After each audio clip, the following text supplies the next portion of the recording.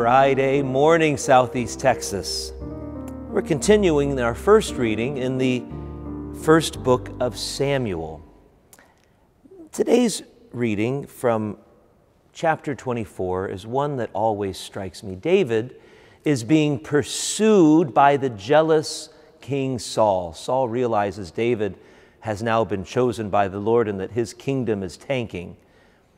And the Lord delivers Saul into his hands. David and his men are hiding in a cave, and Saul comes to rest there, and David walks in, or David's men are like, get him, take him down. And David's response, this happens a number of times in this book of Samuel. The Lord forbid that I should do such a thing to my master, the Lord's anointed, as to lay a hand on him, for he is the Lord's anointed. Now, we know David was the Lord's anointed par excellence, but he wouldn't hurt Saul because he too belonged to the Lord. How can I go against the Lord's anointed? Let's be careful how we go against people because they too are the Lord's anointed.